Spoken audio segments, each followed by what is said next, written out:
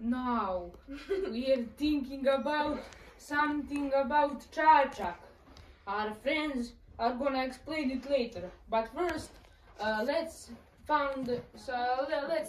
talk about some interesting things about Čačak.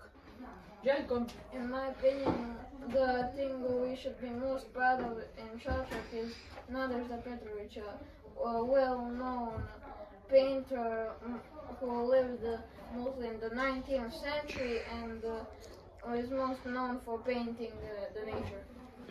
Yes, and Čačak is a really great city about basketball too.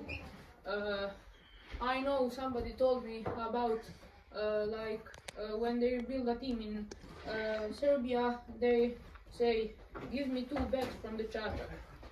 And that's it. Željko? In my opinion, we should not talk any less and let our friends talk about the things they think are good in Čačak. Yes. Goodbye, Željko.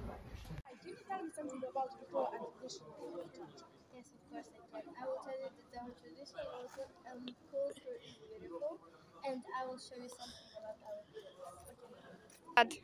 This is our traditional clothes. What do you think about?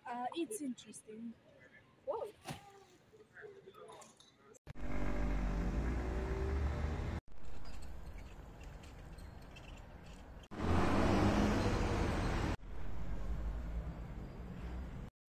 Filip Mladenovic is Serbian footballer.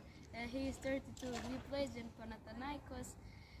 He also plays in Serbian national team, and he is from Čačak. I love basketball, and the basketball is one of the best sports in history. Everyone in Čačak loves to play basketball, and they think that their history of the basketball is one of the best. The basketball team in Čačak was Borac in 1946. Their arena is near to Morava. In the arena there are 4,000 seats. Their sponsor was Mozart Bet and Tess.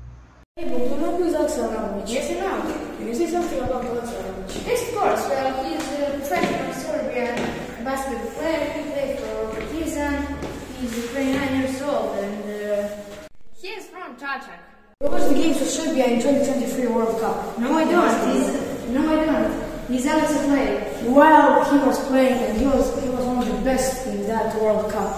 He scored, I don't know, 50 points or something like that. He made a crazy performance in the final. He scored 21 points and he scored most points from Serbia. That's it. I think we did a really good job about Čačak. Me as well. I think we talked basically about everything there is. Yeah. Goodbye.